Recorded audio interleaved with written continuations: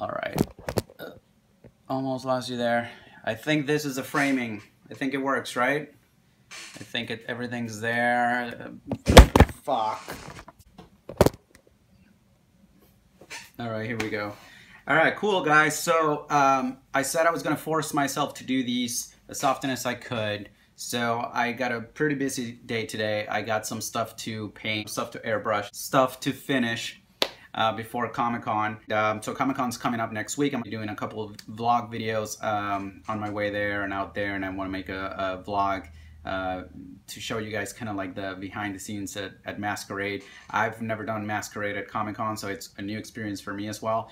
And that's what the vlogs are about, are just kind of sharing those experiences with you guys who maybe you've never been to Comic-Con or you've never been to Masquerade. You kind of wonder what it's like to be, you know, to participate in that. So that's kind of like the goal for those vlogs, is just sharing experiences. Like Alliance Studio, my friend Dragon was so kind to hook us up with a tour with Mr. Steve Wank himself, and he showed us around. It was amazing. Now, I wouldn't, in a situation like that, I wouldn't have been able to show you guys the inside of the studio, but I would have been able to share the experience of, you know, going there, how it felt, what we saw, like, you know, just how amazing it was, instead of just, you know, a Facebook post and a picture.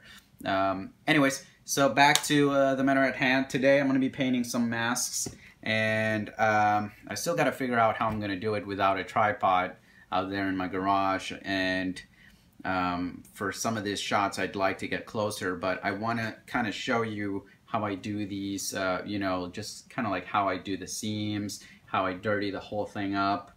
I'm gonna make one extra dirty today for somebody that wanted it extra dirty.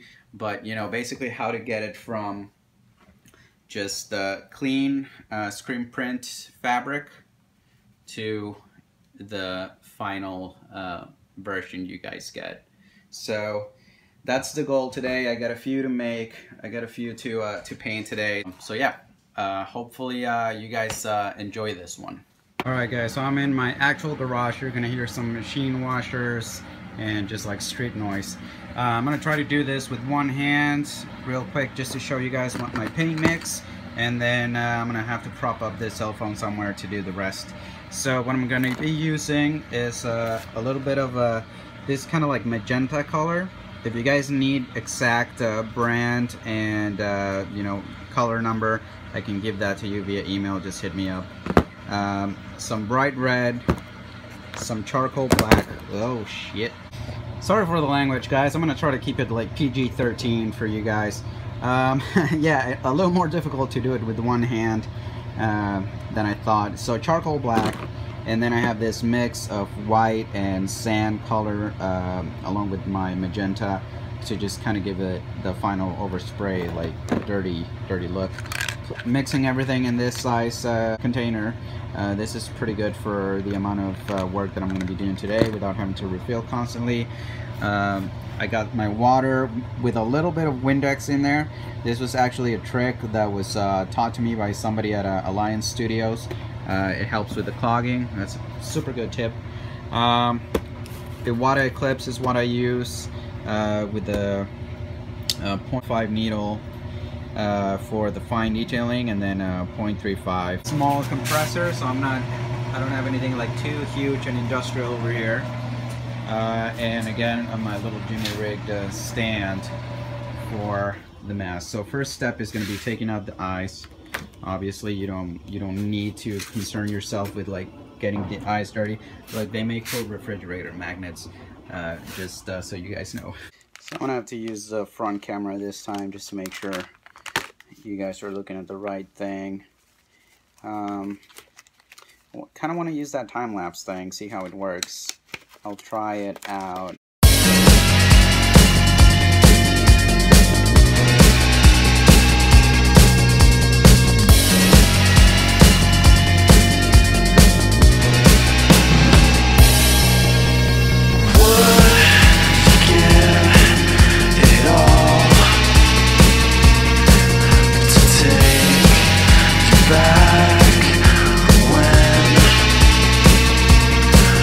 I know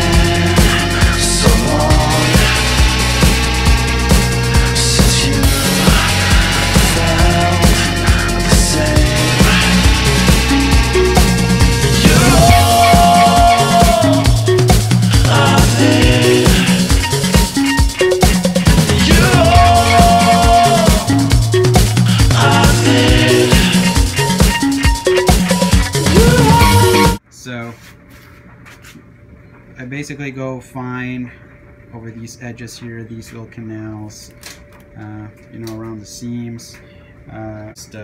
Just a little toothbrush action there, and it does just to get all that little detail in there.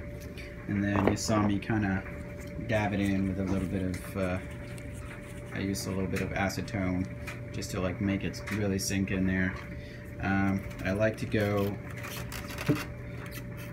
all over with it, and then, you know, like under the knob I go a little bit heavy too. I don't know why I would think. I just kind of like to think that like a lot of dirt gathers there. So this is an extra dirty one for a friend of mine, and yeah, so once it's all done, pop the ice in and it's ready to go. Kick some ass.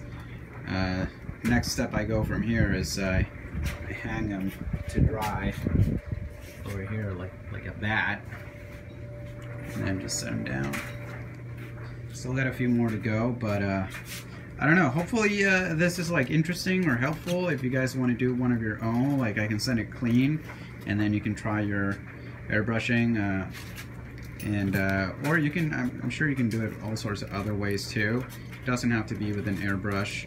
I've seen people sponge in all the paint. That can be done too. I just use the airbrush because, I don't know, anytime I can airbrush, I airbrush. I just like airbrushing. So that's it, guys. Hopefully this video was helpful. Hopefully I'll get to do more of these, and until next time, I guess, comment below if you want to see any other you know, like video like this with a time-lapse and like painting or airbrushing, detailing, anything that you guys might want to see, that you've seen me do as well. So for now, that's it. Laters.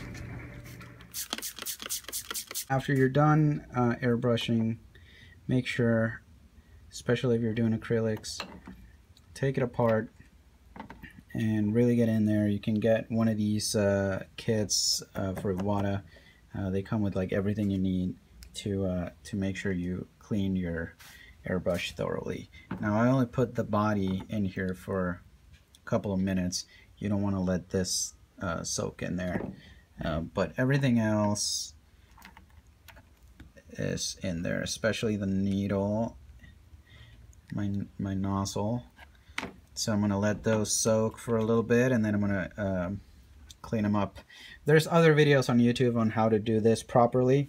You can check those out, but I just wanted to let you know I'm a big believer in doing this after every long session. Thanks.